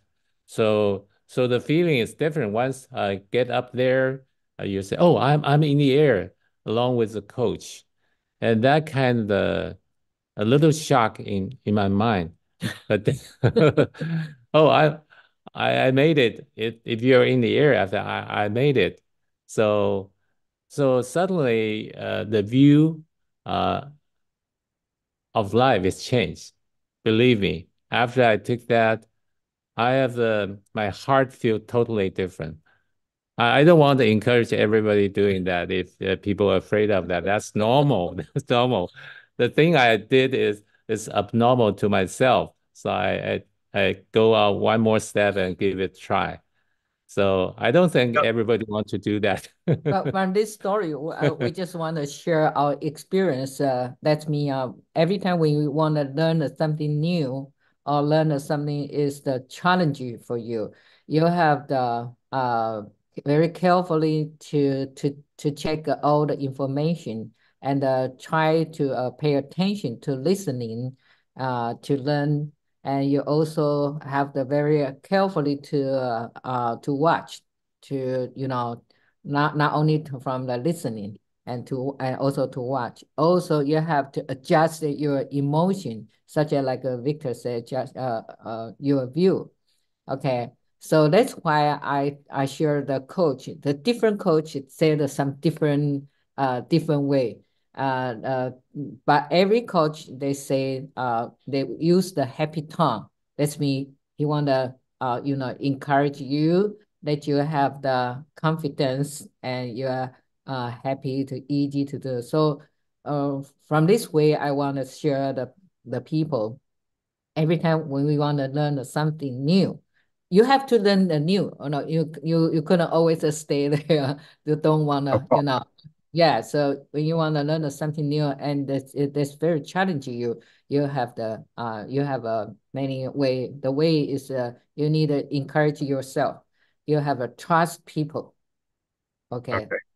Well, I was just wondering, I think, but if I were to land, my legs will be shivering by the time you touch the ground.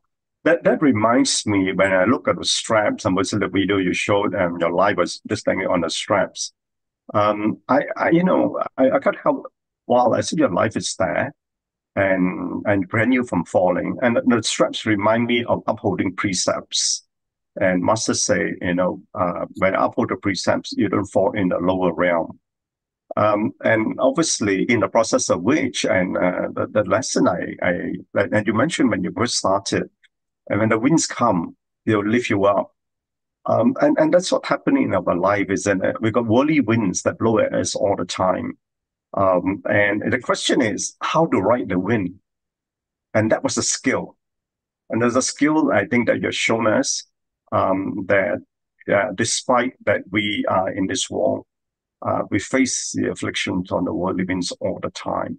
The question is, what can we learn from that to lift ourselves up to the next level? And it's all about experiential learning, I guess, because you were guided by the person who is an expert, of course. And like Sister Janet saying, you need to trust.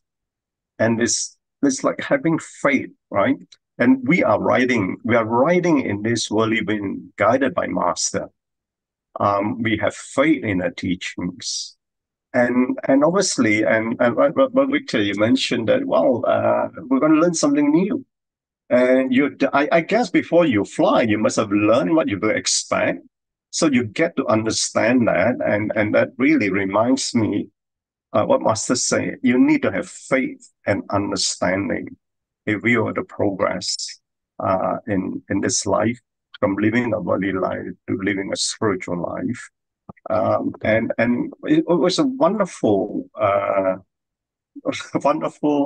analogy. When we first started, I wasn't very sure where we are heading to. But when I was watching the video, I was trying to imagine myself hanging there. And wow, okay, I'm being upheld by precepts in my life. I got a wind blowing, and then yeah, that's what we are. In our life, we are facing all these worldly winds all the time. We don't know where the wind is coming from, but you need to have faith in the path, right? You got to have the faith that you got an expert there. You got to have faith in master, and the understanding that we have in our life, and how the wind can uplift us. And yet, at the end of the day, Brother Victor and Sister Janet, you landed safely. Yeah, Like I that's said, also my legs will be shivering. Yeah, I like your analogy and that analysis. That is because we're well equipped with an experienced coach, like we're doing charity work in Shih. We must go through the training first. We have to understand, although we have never done like a high teas, distribution. I heard there are robbery, they have malaria. yeah. Just like, all kinds of things can stop you right away.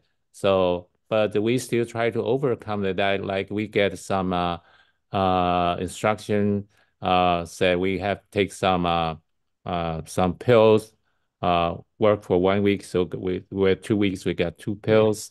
So we are well prepared. Even there is malaria in Haiti, we feel comfortable. We are prepared. So that's what we do Tzu all the time, right?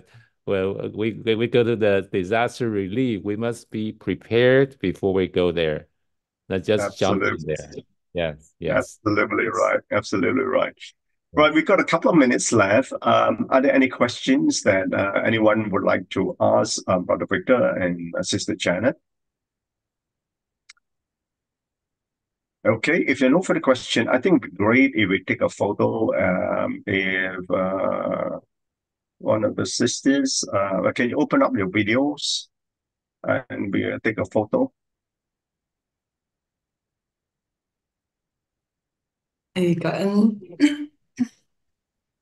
Cảm ơn Brother Chin for the great hosting and wow, awesome experience, Brother Victor and Sister Janet. Truly inspiring, truly wow, very grateful how Brother Chin link up everything together. Bodhisattva. Brother And be Victor, fun and joy. Bodhisattva most at dangerous play. thing. I think someone taking a photo. Okay. Yeah, we are taking the photo. Can more people on their video? Okay, no worry. Then we'll take whoever picture here. Thank you everyone for listening, and we are most grateful to Brother Victor and Sister Janet for promoting this platform to participants from other countries. Do continue that. I think in future I will share the weekly sharings with sister, so sister can help us to promote it. Wow, really very inspiring session today. Most grateful. Okay, picture taken. Most grateful. Okay. And It's most amazing. So Our it role was model. amazing. And wonderful. Bringing us on a journey. Yeah, Brother Chin always connecting the Dharma for us. Thank so much. Yeah. And Sister Sorry.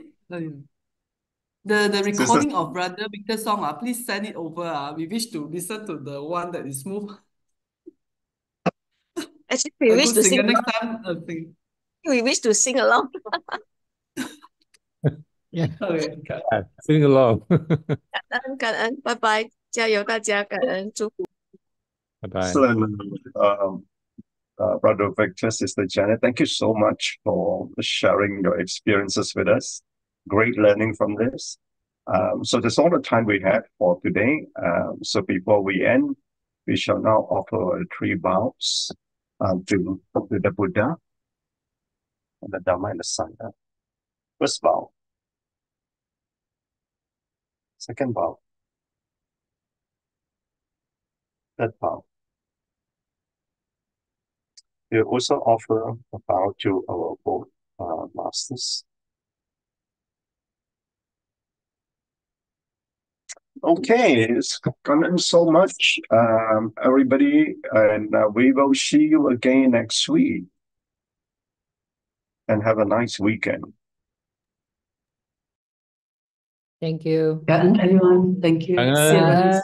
Thank you. Cảm ơn.